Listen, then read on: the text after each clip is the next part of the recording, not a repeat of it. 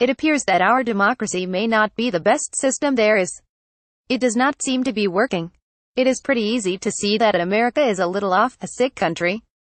Sure, Donald Trump is a big-time grifter whose real estate empire is built on Russian crime money, a thief who doesn't pay his taxes, a liar who exploits our bankruptcy laws, an accused rapist and serial assaulter, a racist and a xenophobe who promotes conspiracy theories, but every country has people like that.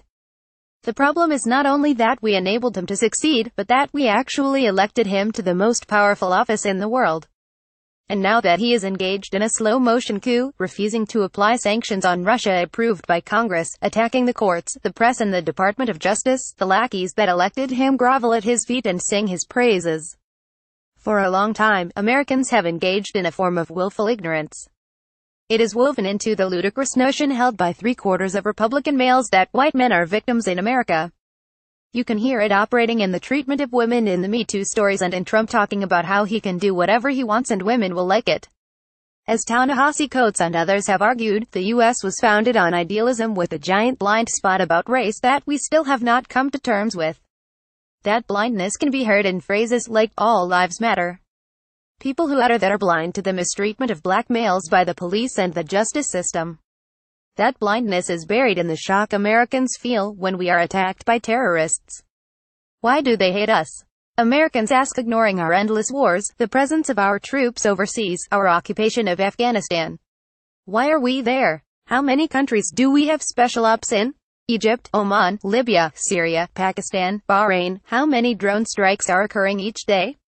What kind of country ignores bi-weekly school shootings? Our response to them is to buy more guns. Is it really surprising that the suicide rate among white males has gone up?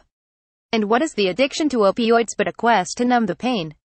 This is, after all, the same country that legalized torture and gave our government the right to detain people indefinitely without charging them or putting them on trial. Guantanamo is a black spot on the soul of our country. From this angle, it was the election of Obama that was the fluke, the aberration. Trump is a better representative of who we are. It shouldn't be a surprise when the Republican Party continues to support him. There's a deep state, all right. It's the one run by the Koch brothers and their friends. And it turns out that the internet, instead of being an open source for information, is a great vehicle for propaganda. It turns out we'd rather believe what we want to hear than what's true. Part of the impulse to elect Trump was, as Susan Sarandon said, to blow things up. She may have had her finger on the button.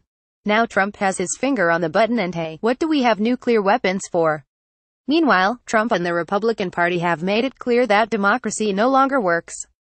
Maybe millennials will lead us to the promised land.